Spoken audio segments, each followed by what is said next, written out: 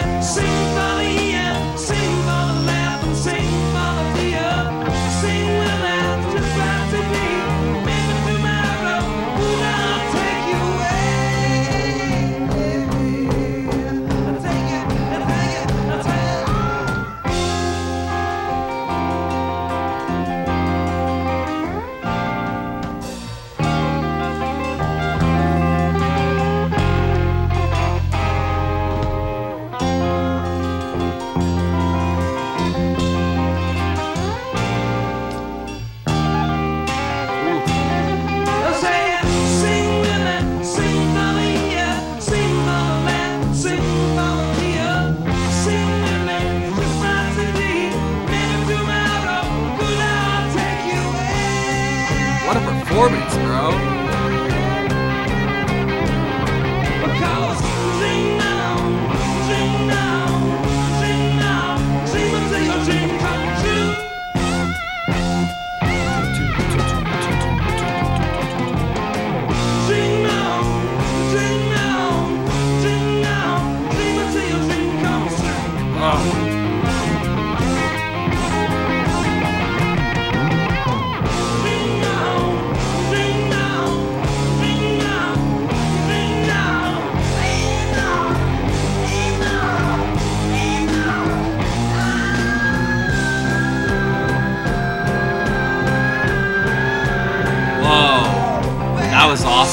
elbow. Wow.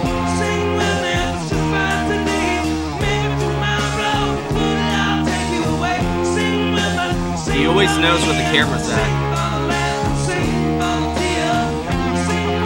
Always know your mark.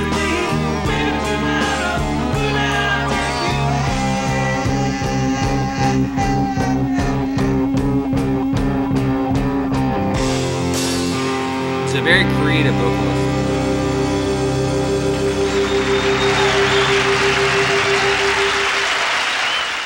Now that is a power ballad. Thank you, Midnight Special, for cataloging and for posting all of this. It's wonderful. Even if you guys do take the money, I don't care. I'm just glad that this stuff is saved for. Sorry, Bones and Bonesy. You know, I'm just glad it's saved for, you know, posterity's sake, obviously, and just to be able to see like what people of the times, you know, what they looked like, how they acted, how they performed and stuff, because who knows, like, you know, barring no major solar flares or anything, this stuff will be saved for, you know, the rest of our civilization, because I doubt, unless something crazy happens, the internet's not going anywhere, you know? I mean, eventually there's going to be more servers and there's graves than there are in the earth, because there's going to be so much information, and files are going to get bigger and bigger, and it's kind of scary. Eventually there's going to be whole states just devoted to data housing and such, you know. One day, man. I always had this thought as a kid that eventually we're going to reach a point where there's going to be a grave everywhere, you know, if we bury everybody, you know.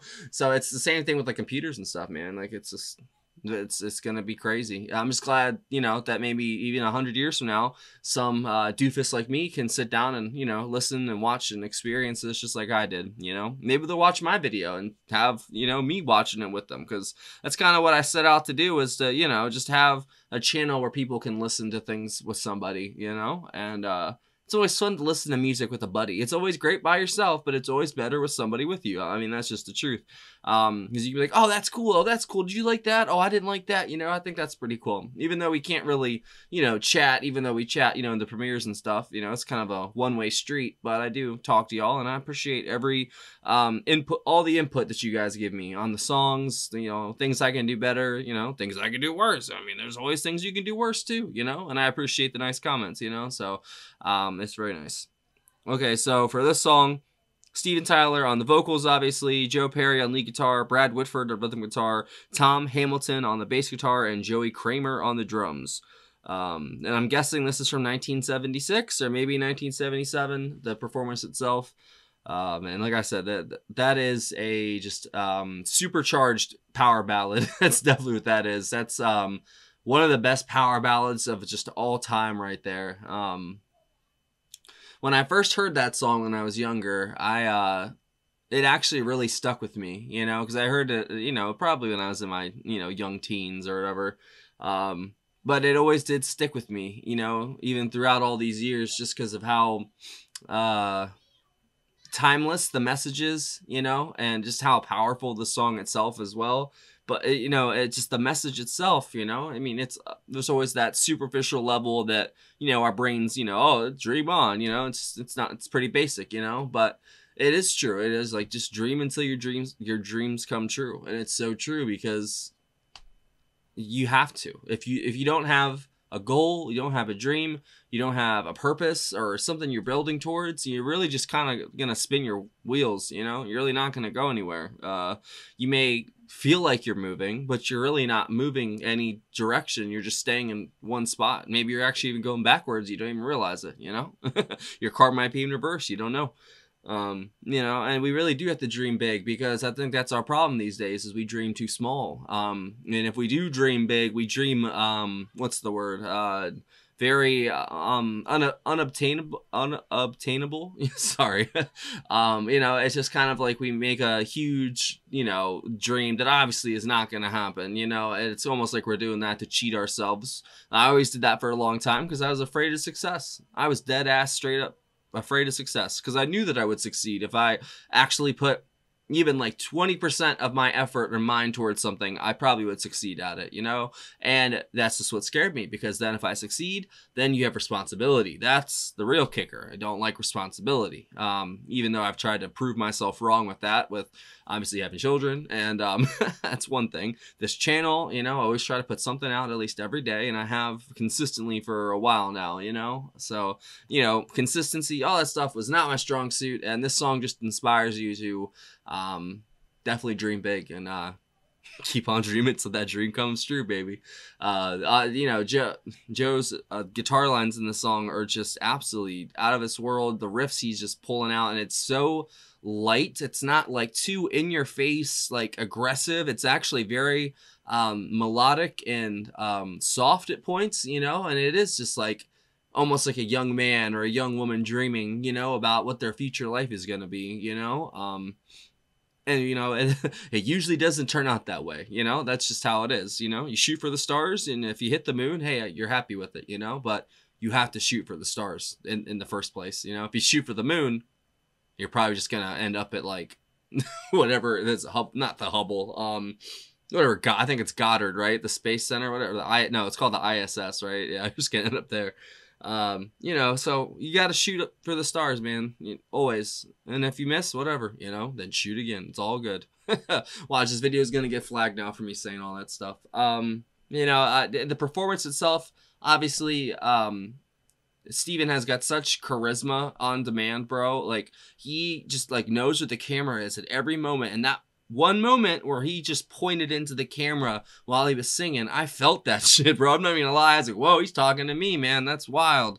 It's kind of like, you know, challenging you to dream on, you know, because that is what it is. It's like a challenge of sorts, you know. You got to dream on, because if you don't, what are you gonna do? You're gonna spin your wheels. That's all you're gonna do. So I'm glad that we have this saved and this wonderful performance to watch, you know, for the future generations, because this is a song that's probably gonna, you know, stick with folks for a long time, you know, well, our species, at least, our culture, society, whatever you want to say it, you know, it's probably big in cultures that you wouldn't even think, you know. This is one of the most popular rock songs of all time, you know, since the, you know, the 80s and late 70s and such. It's huge. Even though it didn't do well in the charts at first, you know, I think it's one of those songs that just developed over time, kind of like a snowball effect almost, and just now it's one of the biggest ones ever, but maybe not in the moment, you know, when it first came out. But that was great. Thank you, Scott, for a great pick, my friend, as always. I'd have to go with Steven as my favorite part of this, definitely, man. His vocals, his charisma, his stage presence, all that just...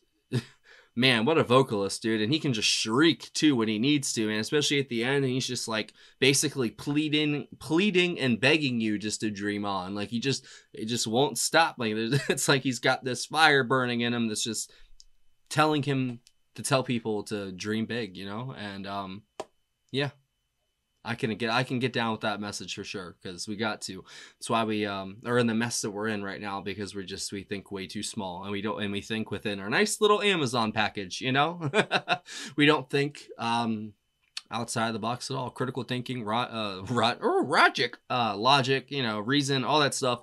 It's very, very rare to find these days, especially in a rational discourse, anything like that. It's just thrown out the window at this point, and it sucks. It really, really sucks. And unfortunately, things like this just don't get fixed unless, you know, there's a lot of, you know, talking and like working things out over time, you know, or in the immediate, if something crazy happened, we would have to be united, you know, together, sort of thing. And that's when my tinfoil hat comes on, and I'm like, oh, well, ever since I was a kid, I've heard all kinds of little, you know, things from birdies and such, shall we say, about fake things happening to unite the world, you know, if you catch my drift, you know. I don't know. I guess we'll see, right? Hopefully that tinfoil hat is just a tinfoil hat. Thanks for watching, guys. And if you have any other picks by Aerosmith, please leave it down below. I'll definitely check it out, because I loved this song, obviously. I've loved this song since I first heard it, but man, Nobody's Fault is so good. If you have any other songs like that by them, give them to me, bro, because I want it. I want that shit so bad. That song is so good, man. It really is. So, yeah, that's it. Thanks for watching. Patreon, right there. That's a picture of it. There's a link in the description. Join the $15 tier. We're up. You get one free request a month. There's a patrons only Discord server, a bunch of block videos, and all of our full album reactions to the Beatles, King Crimson, Blind Faith. There's all kinds of stuff on there. And I've been doing like these Patreon drops, sort of these like, kind of premiere things lately. They just came out with it. They're still working out some kinks with it, but it's still cool, and I kind of try to make announcements beforehand, for them. But it seems to me like, just the core group of subscribers and patrons have been there for them. And that's fine, because they're always there to watch afterwards. It's not like they're going anywhere. It's just like YouTube, But if you guys did want to join us for one of those, I will have those posted like in the Discord and such, if you ever wanted to come hang out and watch those. And there's also a PayPal as well in the description if you want to send a tip or request in that way. See you later.